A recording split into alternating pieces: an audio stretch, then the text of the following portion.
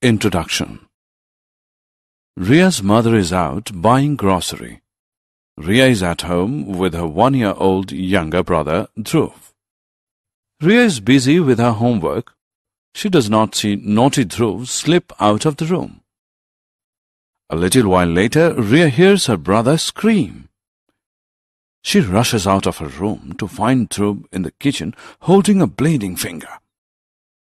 She calms Dhruv down, washes and bandages his finger. She calls her mother, explains the mishap, and asks her to return home immediately. In this lesson, you will learn about safety rules and first aid. Objectives.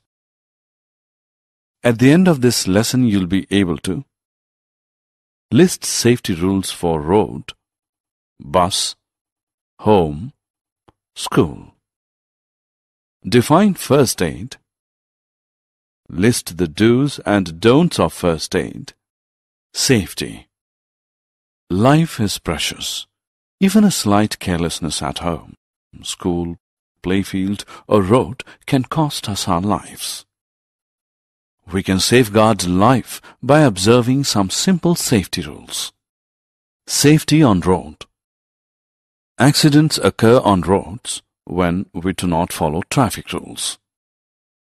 Some tips to keep ourselves safe on roads are: walk on footpaths, use zebra crossings to cross the road, always hold an elder's hand while crossing the road. Before crossing the road, make sure that it is safe to cross by looking to the right, then to the left, and then again to the right. Traffic lights. Traffic signals are meant for our safety when we are on roads. We should always follow them. The red light at the top of the signal tells vehicles to stop. The green light at the bottom signals vehicles to move, and the yellow light in the middle tells vehicles to wait. Pedestrians crossing the road must do so when the traffic lights are red. Self-assessment. Ben is on his way to his favorite candy shop on his bicycle. Here are some tips on road safety for Ben. Click on the correct tips. Safety while riding bus. Bus is a means of public transport. An accident involving a bus can take many lives in one go. Therefore, some rules must be followed to make bus travel safe. These rules are: form a queue to get into the bus. Do not push or break the queue. Do not try to get in or out of a moving bus. Do not put your hands and head out of a moving bus. Safety at home. Home is where we live with our loved ones. You can keep your home safe by observing some simple rules. These rules are: do not run up or down the stairs. Use scissors and other sharp-edged tools in the presence of elders. Put things back in their places after use. Do not play with matchsticks. Light firecrackers in the presence of elders. Do not switch on or off an electric gadget with wet hands. And do not touch electrical sockets. Self-assessment. Let's check your knowledge. Select true or false. Safety at school. School is a place where we learn to read, write, play, share, and cooperate. You must always obey the rules of the school. Otherwise, there can be serious accidents.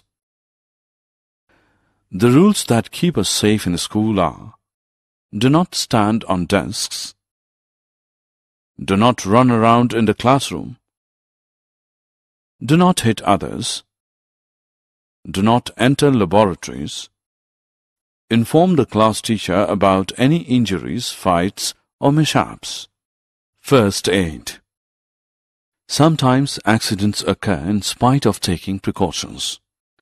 We must administer first aid to prevent such accidents from turning serious. First aid is help given to an accident victim to provide him temporary but immediate relief. A person who gives first aid must stay calm, wash bleeding wounds and bandage them, not panic, not move a person who has had a fall. Self-assessment. It is time to check what you have learned. Look at the images. They represent the steps involved in first aid given to a person who has accidentally cut his finger.